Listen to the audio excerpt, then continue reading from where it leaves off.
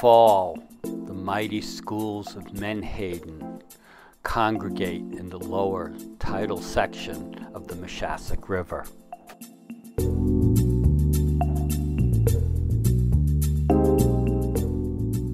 While there is life at other times of the year, it is in the late summer and fall that the lower river really comes alive. These are first-year Menhaden. They were born this spring or summer.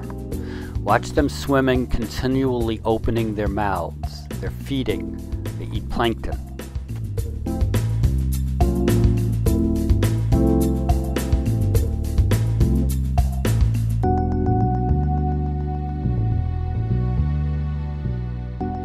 When looking in the river, often you'll see a fish flash silver.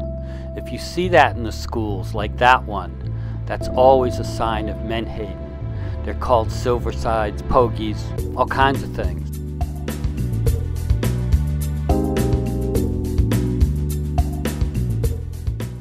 Watching the fish from the banks of the river on Canal Street, you really look like you're watching fish in a river.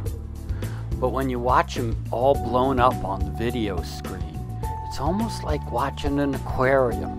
It's a very different feeling.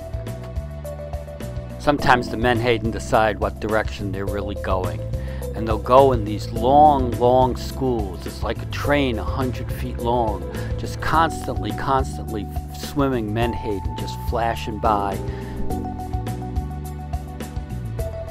Watch how the schools of fish in this next scene escape from the predator. It's probably a young bluefish.